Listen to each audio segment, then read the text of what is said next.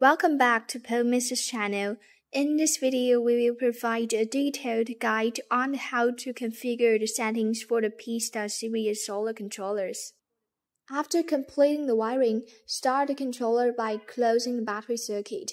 The screen will display 3 data panels for PV, battery, and load.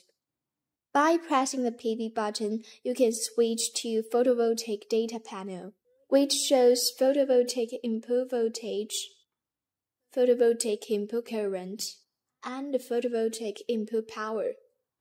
Press the battery button to switch to the battery data panel, which displays the current charging voltage, device temperature, battery calibration voltage, battery type, boost charging voltage, float charging voltage, low voltage recovery voltage, and low voltage cutoff voltage.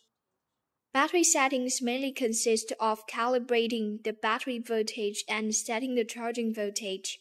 If there is a discrepancy between battery voltage measured by your multimeter and the voltage displayed on the controller, switch to the battery calibration page. Press and hold to enter setting. Adjust the voltage to match the multimeter reading and press Set to save the setting.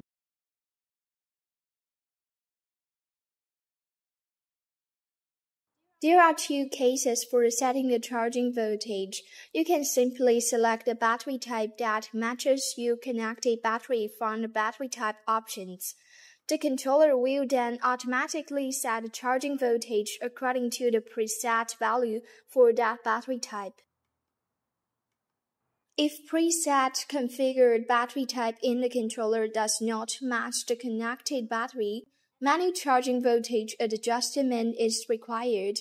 In this case, select the Use in the battery options and you will be able to customize the system voltage, boost charging voltage, float charging voltage, low voltage recovery voltage, and the low voltage cutoff voltage.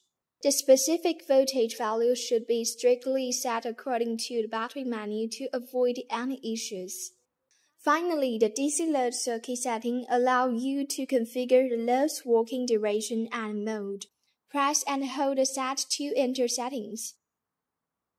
Use the up and down keys to adjust the value and press Set to configure the settings.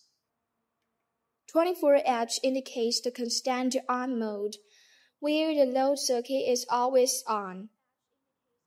1 to 23H represents the time control mode, where the load circuit will turn on after sunset for the duration specified by the number before the H. For example, if you set 5H, the load circuit will turn on 5 hours after sunset. 0H represents the light control mode, where the load circuit will turn on after sunset and turn off after sunrise. That concludes the settings for the Pstar series. We hope this video was helpful to you. Thank you for watching and see you in the next video.